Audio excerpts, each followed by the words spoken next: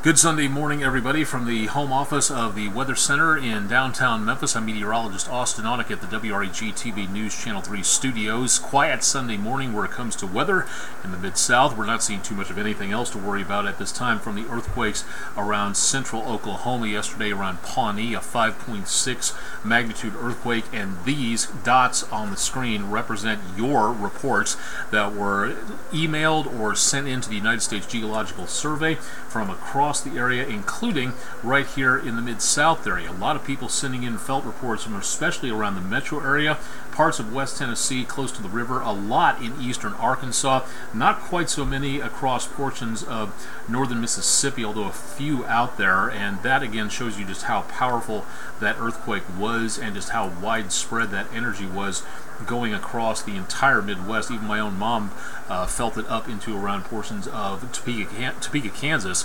yesterday, so incredible to see that. Unfortunately, I didn't feel anything here at the News Channel 3 studios. Rest of the weekend, again, not really looking at too much of anything in the way of major problems for weather. It's going to be a hot one once again. Forecast in the red bar at the lower portion of your screen, and back into the 70s later on tonight with a few clouds sticking around. Let's go ahead and take a look and see what went on with that earthquake. Again, numerous icons back to the Oklahoma area from yesterday, including what looks like a brand new aftershock there in the red circled area right around Pawnee, Oklahoma. Have to see if we felt that there, but as of right now, nothing directly taking place within the last 24 hours in the News Channel 3 viewing area counties across East Arkansas, West Tennessee, and northern parts of Mississippi. A lot of sunshine mixed in with a few clouds at Power Center Academy in Memphis. Also looking at some very nice conditions around Ole Miss, although a few more clouds down that direction around the track and field cam area, parts of the campus there. Again, not seeing any rainfall, but getting a few more clouds, and a lot of activity early Sunday morning with some joggers and strollers around the quad cam and back toward Union Plaza, showing again a very quiet Sunday morning in progress. Cough temp decks for today are exclusive and very tongue-in-cheek recommendation.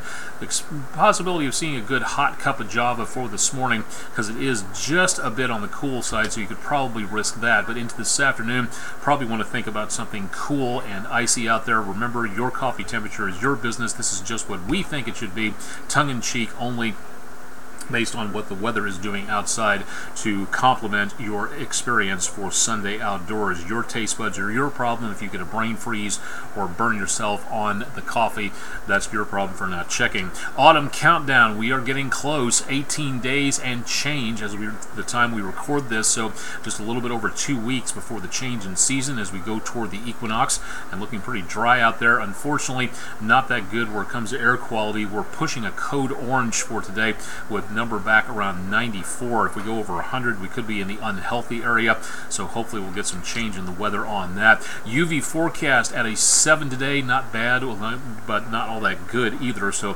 don't forget the sunblock if you're heading out to the lake for the Labor Day holiday activities. And once again, for the day tomorrow, definitely want to think about some sunblock as well, just to make certain that you are able to keep covered up and keep your skin healthy. Yesterday's high temperature, 89 degrees. That's below normal for this time of the year. Just right about spot on normal, but fairly close, and definitely not as bad as it could be for this time of the year. 109 degrees back in Death Valley, California. Low temperature yesterday, 65, which is about 5 degrees below normal. Record high for today, 102, set back in the year 2000, while 50 was as good as we could do for a record low, that back in 1952. And when that's your record low, you know that you're in the thick of summertime. It's just way too warm out there all the way around. No rainfall yesterday, a dry month so far, 1/4 of an inch behind. Good possibility we'll make that up into the next several weeks, but we do have a surplus, oh yes we do, of about 14 inches plus out there.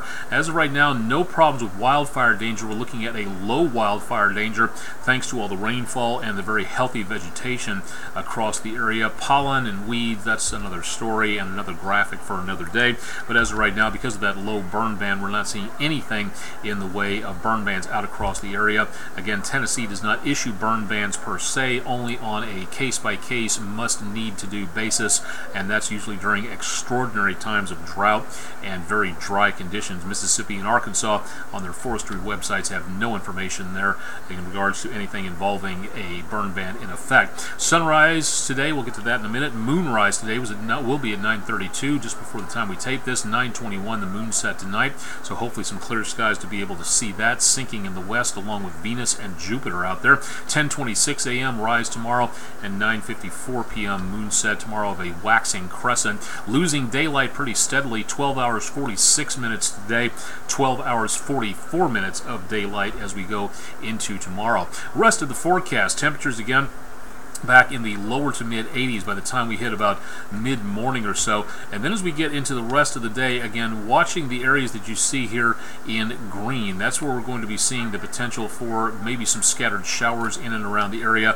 and that could spread throughout much of the rest of the mid-south off and on. Not looking at a weekend ruiner, but definitely not looking at clear skies either. Also notice the motion of the lines on screen, the winds coming up now out of the south and east, and that's going to help to transport this Gulf of Mexico moisture up this direction, and that'll keep the cloud cover out there from time to time and chances of rainfall as well. So stay tuned to News Channel 3 for more on that. Mid-evening temperatures after sunset, a few clouds around, and temperatures back in the high 70s to lower 80s. Through News Channel 3 at 10 and into tomorrow morning, temperatures drop not by all that much. Into tomorrow for the holiday, temperatures for lows early on Monday morning back in the lower 70s. So high temperatures today, lower 90s.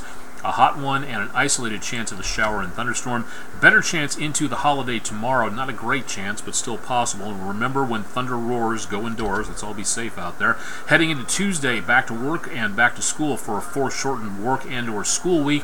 Numbers back in the lower 90s once again, just above normal. Staying in that range with upper 80s to lower 90s throughout the rest of the week and into next weekend. Isolated chances of showers and thunderstorms into around the rest of the week and into next week as well.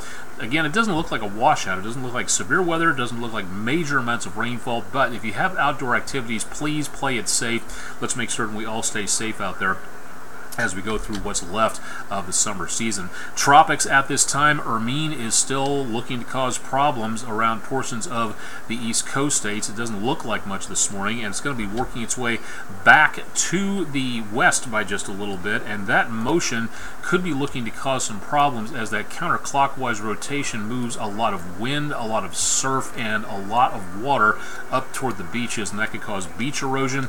That could also cause a lot of problems with vacation plans as well. Now, as Hermine sits there for just a little while, it's going to eventually make its way back out to the northeast, but that's going to take several more days to get out of there. Notice the timestamp in the upper right-hand corner of your screen.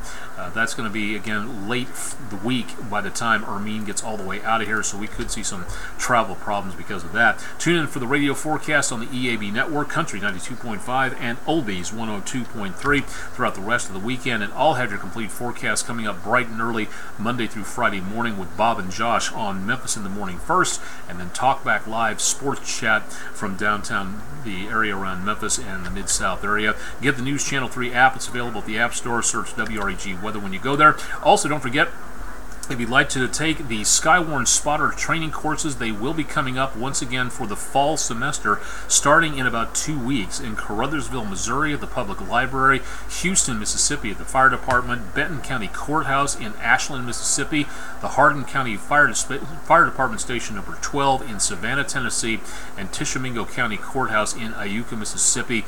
All those in the course of about the next month to month and a half, and there's more than that. These are just the first 5. So if you'd like to volunteer to be a Skywarn spotter, the National Weather Service could use your help, your eyes, your ears, your brains, and your kids. This would be a good opportunity to take them so they can get used to the idea of severe weather and find out what to do when severe weather strikes. More information about this, go to WREG.com/weather. Questions, concerns, comments, these are my social media websites, Facebook, Twitter, and also on Instagram, also on Google+, SoundCloud, WordPress, and trying to find a way to get it to the Game Boy system, but so far haven't really succeeded on that just yet. And any other questions at this time, email me at austen.onek@WREG.com. That'll help you to get in touch with me. Questions, ideas about what you want to see on here, let me know. We try to keep it as topical as possible, but if there's something that you have to see on here, please let us know about it, and we'll feature them on our segment when we can do so. And once again, if you felt anything from this earthquake, please remember to tell the USGS about it so your information can be up here. You don't have to be a seismologist to participate in research. Your information could help seismologists study these earthquakes and what we can do to protect people against them and to ensure against any damage or injuries in the future. So you have a voice and you can use it, and this is one of the ways you can do it, by participating in citizen science. From downtown Memphis, I'm meteorologist Austen Onek at the WREG-TV News Channel 3 studios. Thanks for joining me for the latest edition of News Channel 3 Weather Overtime. More coming up tonight on News Channel 3 on air and online.